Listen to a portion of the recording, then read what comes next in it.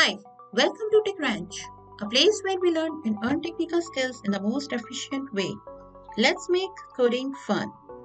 PL SQL Practice Project Part 2 Stored Procedure. Today we are going to present you a live demonstration and implementation of PL SQL Stored Procedure script to display value from table. So, as per our PL SQL playlist and the course, in the second session, we have learned about how to create a stored procedure, and we have learned about syntaxes and an example. And there, we have seen a practice project to display the values from the table. So, let's take a quick recap and see how to create a procedure and execute it. Create or replace procedure name, argument, int, data type is as variable declaration, constant declaration if you have any. In the begin section, we'll come up with the PL SQL subprogram body, an exception if needed, an end to end the procedure, declaration and definition. Now, this is for the syntax, and we have seen the demonstration where we just created a table, sample table, and get the value column A and column B as an int parameter is and define a variable and get the value from the table and display.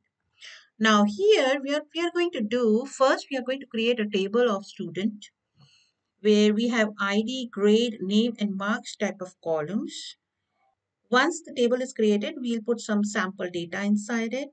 And once this is ready, then we are going to create a procedure to find the name of a student who scored mark 67 and create a procedure to display marks obtained by a student named Alex.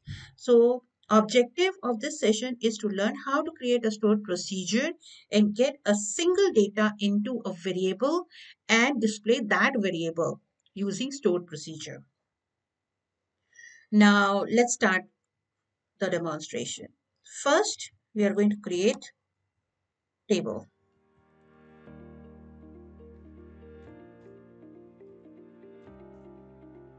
I'm using Oracle Express Edition 11G database server.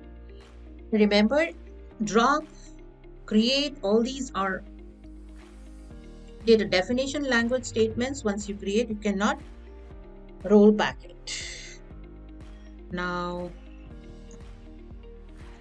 if you see the table structure supposed to be like this. Column, ID, student ID. You can have a sequence just in case if you want to practice that. And for sequence, you can refer to the SQL tutorial, the SQL playlist. And I'm just giving a sample values for table. Let's make it quick. And name will be varchar type. Some size of that variable. And marks will be your number type, where just give the 6 size. Table is created. Insert some values. I need to get the values in the dynamic way, so runtime values. So I'm just using ampersand reference instead of entering again and again for the user.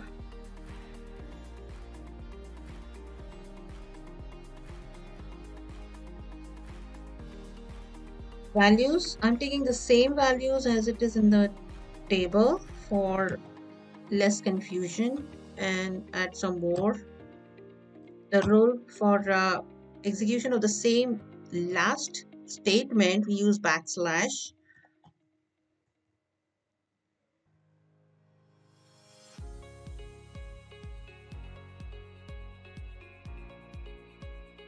std3. This one you can create it and call the sequence at the time of the execution of insert statement. And 78. And I'm just having one more data just for trial. And make him So commit. So data is ready.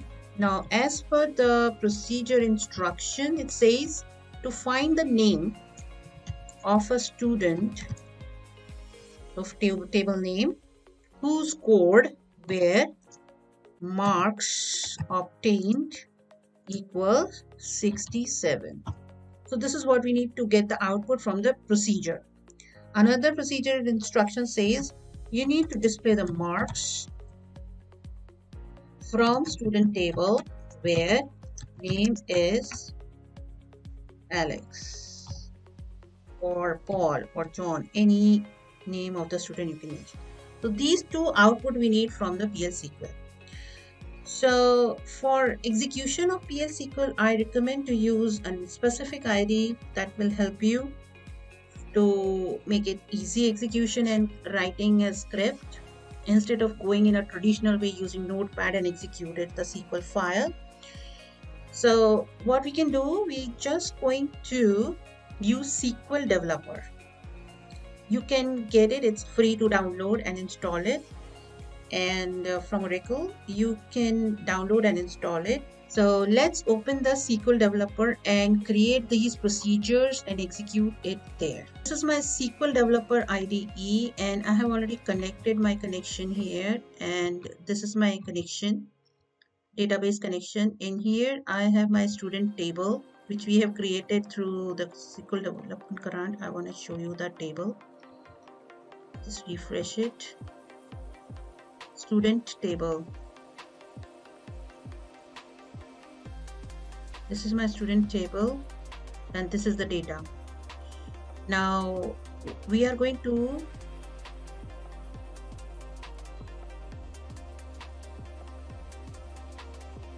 have the query builder here. So as per our SQL syntax, create or replace procedure, procedure name in parameter is as variable declaration, begin, PL SQL subprogram body, end. So this is what we are going to do here, create or replace procedure, student procedure 1. So as per our first one, we need to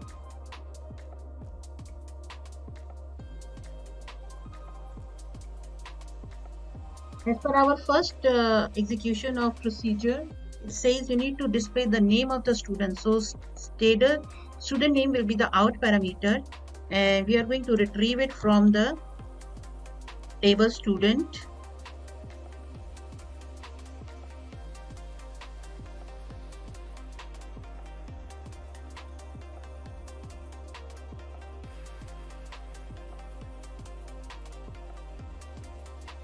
Next is begin, and here m equals to some variable, some value, and here we have to use. Then next is select your S name. Select column name into variable S name from student table where your marks equals to M.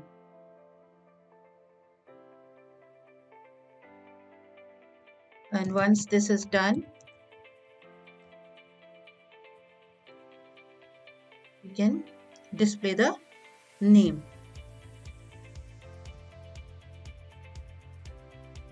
What we can do, student name who scored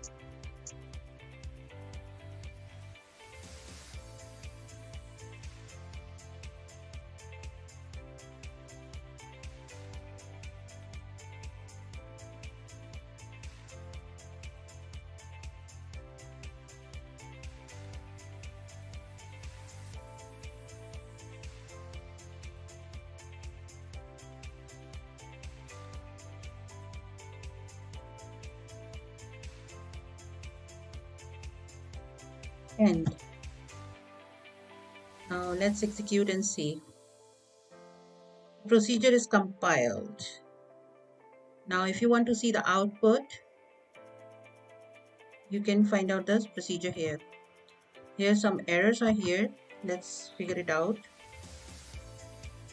So remember, we don't need to give the type. We have to just give the number variable, variable data type. That's it. So suppose I need to make a change here, and I need to get the value of student name who scored 78.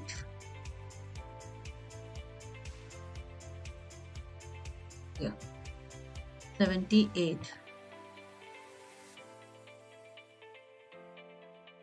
So John who scored 78. So what is happening when we create a procedure? Every time when we make any changes, if you save, it will compile and recreate your student procedure. And when you execute it, it will ask your variable character and show you the pre-compiled PL SQL block, you see, and then you can execute it.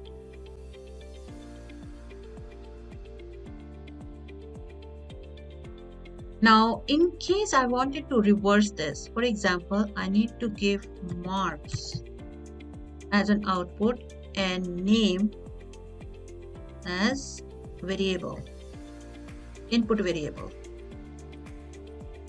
You see? So what I can do here, assign the variable here, or you can do another way is you can directly enter the variable. I wanted to know how much marks are scored by Paul. So marks. Here you need to give the column name, put it in some variable.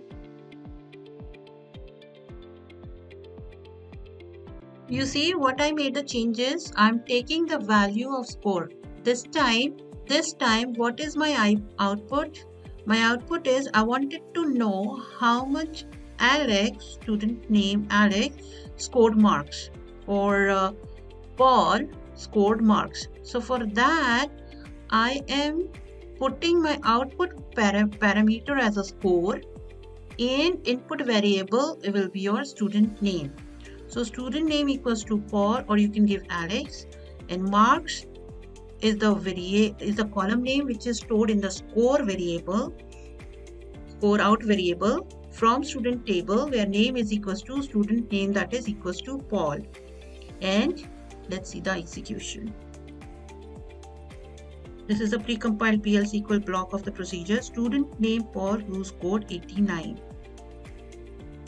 So this is how you can connect to the table and get the values of the table and store it in variable and display it on PL SQL stored procedure. Since in PL SQL stored procedure, you can get a single value of the table, stored it in variable, and that you can process it in later. And in the next session, what we are going to do, we are going to get multiple values from the table and display it and process it and put some triggers and all checks. And so stay tuned. Thank you so much for watching this video. Please subscribe to our channel, and for any questions and concerns and source code needed, please contact techcrunch2019@gmail.com. Thank you.